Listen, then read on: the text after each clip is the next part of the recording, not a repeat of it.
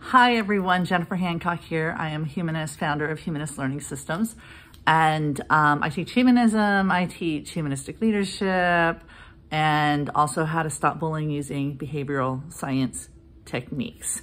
I am currently reading Jeff Hawkins' book, 1,000 Brains. Get it. It is a very brilliant book. But what I want to talk about today is something he mentions in the book, which is how do you know when you're wrong? And that's a very important thing for us to learn. Humanists are very concerned with critical thinking. We want to make sure that our decision-making is based on reality as much as possible, because we know if we get our facts wrong, then we don't have facts at all, and we're going to make a mistake even with good intentions. So how do you know you're wrong or that something you believe is false? Well, the answer is actually quite simple. You have to find out if there's evidence that proves it wrong, right? It's not about validating the belief. It's about invalidating the belief, finding out if you are wrong, being open to and actively seeking out information that proves you're wrong. And for obvious reasons, most people don't do this at all. But I think it's a really great approach to the problem of whether or not you've succumbed to false beliefs or not. Now, our brains are big, gushy things sitting inside this box that is our head. They're not perfect. They make mistakes. We make mistakes.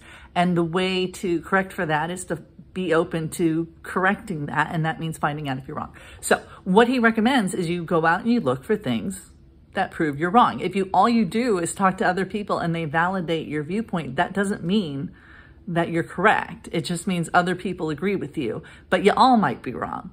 So actively look for information that contradicts you. The good news is our brains allow us to learn. So if it turns out we were wrong, we can fix it and accept that information. But that also means that when you're talking to someone and they say you're wrong, your job at that point is to not say, no, I'm not, and everybody agrees with me. No, your job is to say, show me the evidence. I'm happy to admit I was wrong. Show me the evidence that I am wrong. I'm eager to find it. If the other person can't provide that information or that information doesn't exist, okay, fine. But don't just write it off because of like political or tribal reasons. Ask for the information that proves you're wrong, because that's how you find out whether you're wrong, is by looking for that information that tells you you're wrong. That's the only way to find out if you're wrong or not. If all you're doing is you're in an echo chamber with people who agree with you, you're never going to know. But you have to look at the evidence. When someone says you're wrong, ask them for the evidence. That is how you find out. If there is no evidence that you're wrong, okay, fine. That tells you something. But always remain skeptical of yourself and what you think is true, and be willing to be corrected if someone presents you with evidence that you are wrong. Bye.